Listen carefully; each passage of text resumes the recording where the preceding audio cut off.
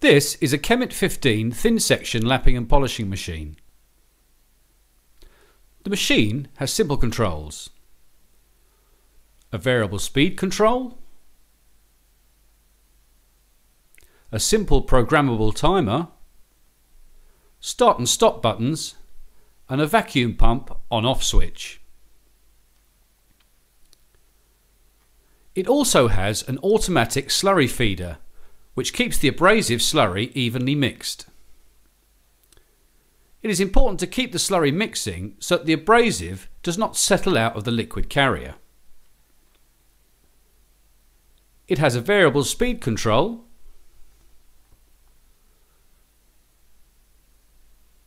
and the slurry runs down the feeder pipe onto the lapping plate.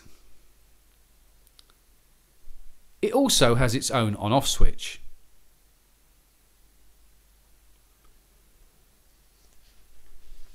The vacuum pump plugs into a socket at the rear of the machine.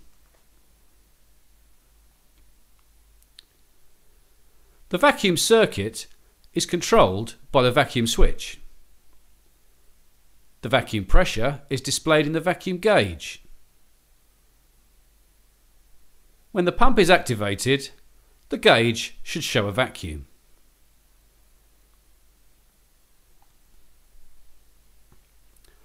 On the side of the machine there is a vacuum filter. This is a 5-micron filter. When the level of fluid reaches the indicated line, the filter can be drained.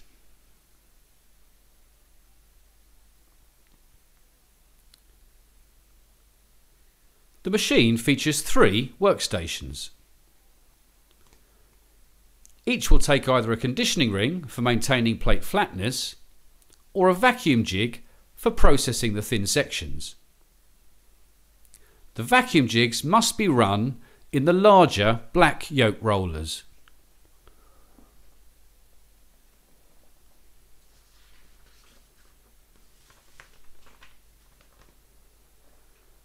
Before mounting any samples to the glass slides, it is important to make sure all the slides are a uniform thickness. The Kemet 15 thin section machine is ideal for this.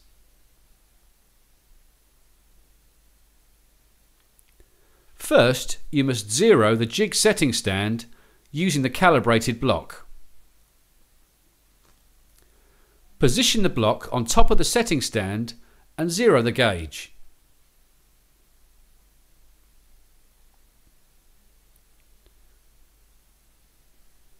Now place the vacuum jig on top of the setting stand and set to the final slide thickness. This is the thickness you want the slides to finish once they've been lapped. In this case, we're going to lap to 1.2 millimeters. So set the gauge like this.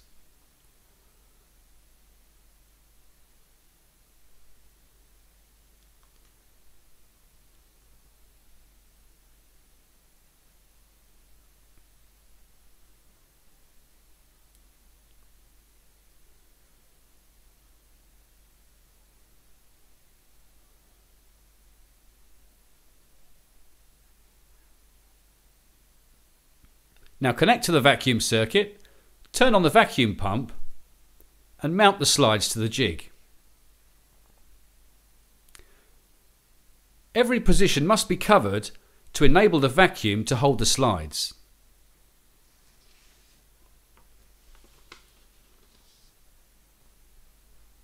Then place the jig onto the lapping machine, ensuring the correct yoke rollers are in place. These are the large black ones. Run the machine until the lapping sound changes. The diamond face jig ring will make a harsher cutting sound when the samples have been lapped to the required thickness.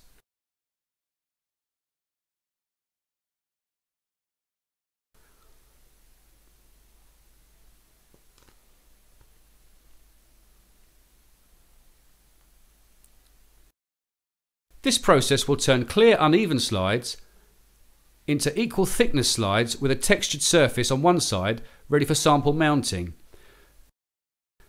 These samples have been mounted and ground on the geoform.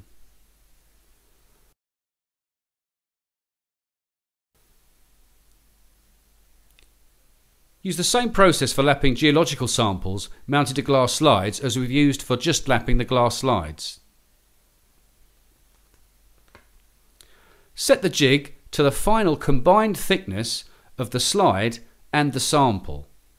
This is why it's important to have uniform thickness slides.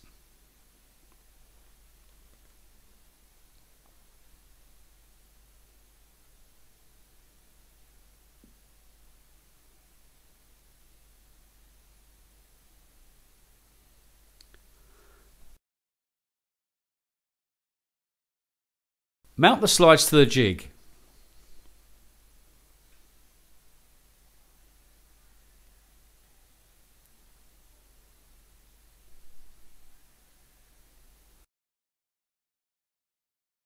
Then lap as before.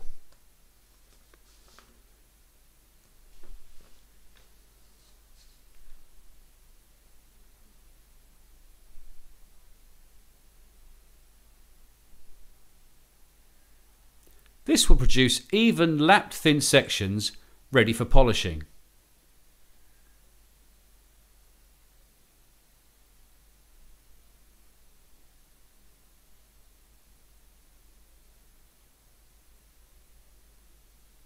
They should look like this.